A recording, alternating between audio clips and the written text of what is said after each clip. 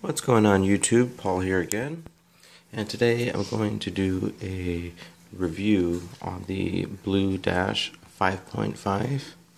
Basically I picked this phone up the other day. It's $130 at Best Buy. This is the unlocked dual SIM 4G phone here. Okay, sporting a 5 megapixel camera. Has some decent specs, but basically I'm going to do a benchmark test on this and see what we get with scores on this phone. Okay, so as you can see here, it's Blue Dash 5.5. We're going to do the test on it.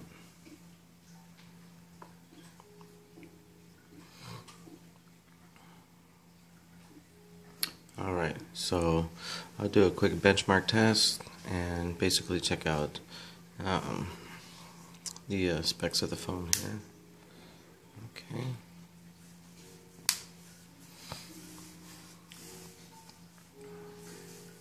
Can I show you the phone also real quick? So this phone does have a pretty big screen. It's 5.5 inches of screen real estate you're getting here. So it's a pretty good size display. Okay, so at the same time, this phone does have it's unlocked GSM. It's 4G. Okay, this phone is a quad core. Okay, 1.3 gigahertz, 5.5 inch screen, has expandable micro SD slot up to 32 gigabytes, 5 megapixel camera, 1080p video recording at 30 frames per second, and it is running Android KitKat version 4.4 right now. Okay, so if you do decide to purchase this phone, this is the box it comes in right here. Okay, blue phone. There are two variants of this. Okay, the black one, and there's also the white version as well. Okay, so this is rocking 854 by 480 screen resolution.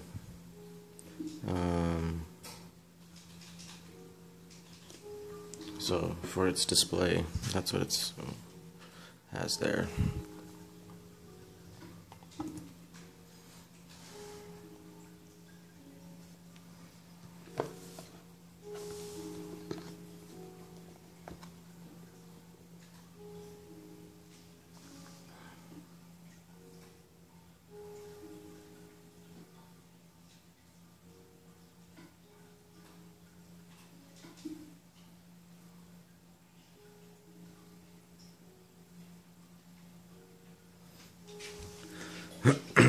So test is just about done. Curious to see these scores for this $130 phone. I'm also going to do a video, the LG L70 for Metro PCS versus the Dash 5.5 of this phone. You kind of basically see where the scores are between the two phones.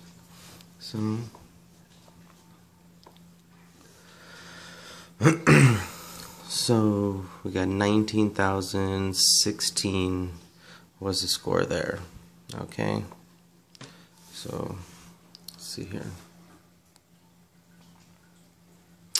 So okay, so 480 by 854, 5.3 megapixel camera,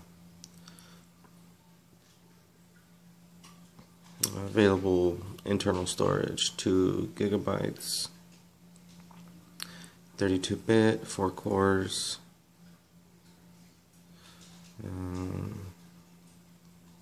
front-facing camera is 0.3 megapixels, Android 4.4.2, so just a little bit of information. for anybody wanting to go pick up this phone or thinking about it.